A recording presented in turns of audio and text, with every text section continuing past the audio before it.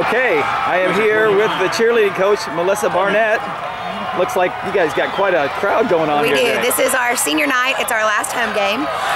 So we typically have a big crowd anyway, but obviously with it being the last home game, there's more people here. Lots of fans, several reunions tonight, and pretty excited because it's one of our crosstown rivals. Yeah, of course, of course.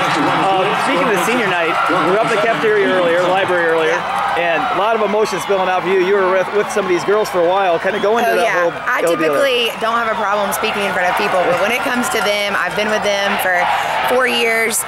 They were my first JV squad, and that was the first year we decided to have a JV. So seeing them kind of really create a foundation for our whole program, and then now that they're seniors, just kind of the whole thing kind of come full circle has been incredible. They're a sweet group, and they've taken care of me. They work very hard. So just senior night, I try not to get too emotional because we still have wrestling season. So this is really the halfway point. So really kind of drive home like it's going to go faster than you ever could have imagined. Because I know that now, but then I didn't know it. So I always say, like, you've never been my age, but I've been your age. So. Of course. Now, brag on your girls a little bit. Oh, you were telling me earlier you have a really, really unique team. We do. GPA team. It's really just great kids. I'm telling you, they're incredible. Academics, I think our average GPA right now is like a 3.75. They're in honors classes. They're involved in a lot of clubs and civic groups. And then we actually do civic stuff with our squad also. The past couple of years, they've opted not to do awards banquets and instead take on Adopt a Family for Christmas, and we've done charity 5Ks, just a lot of things that makes them more of a well-rounded person. I think cheerleading's important, and we have a really good time with what we do, but just really realizing there's so much more out there. This group in particular, just the way they incorporate new people to the squad.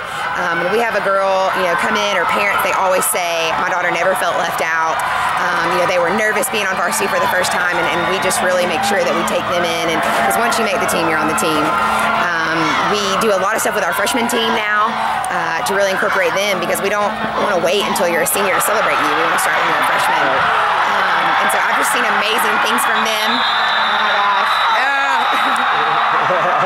Exciting times, getting exciting. I know.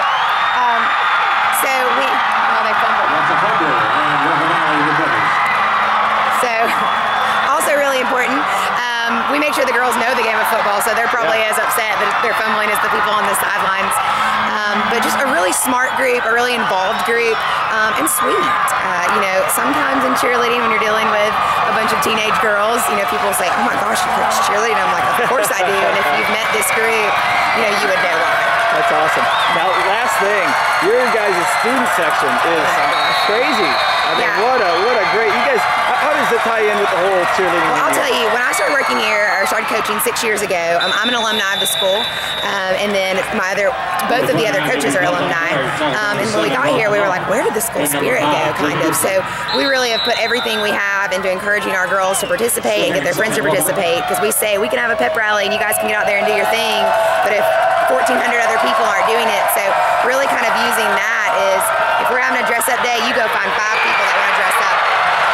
Oh my gosh, interception! Okay, good. Wow.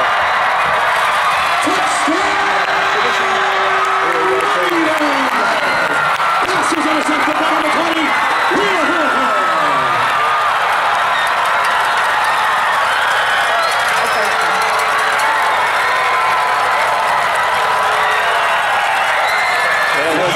That was awesome. All right, yes, go. We'll be fine. We'll talk. Well, so several years ago, we were like, kind of, where does school spirit go? And so I told the girls, it's your job.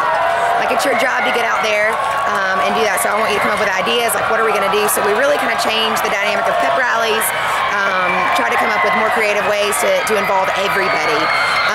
When we started getting with the seniors who kind of lead our student section, we were like, listen, man, it's not about seniority, it's not about who stands on the front row, it's about getting every freshman and every person in that school to be involved.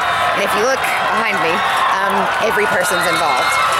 So we have a huge student section every time. They do themes, and then the girls really try to help out with that. If they're doing a pink out for breast cancer awareness, the girls are doing it too, and so they're encouraging people to do that, even sometimes if it's a little silly.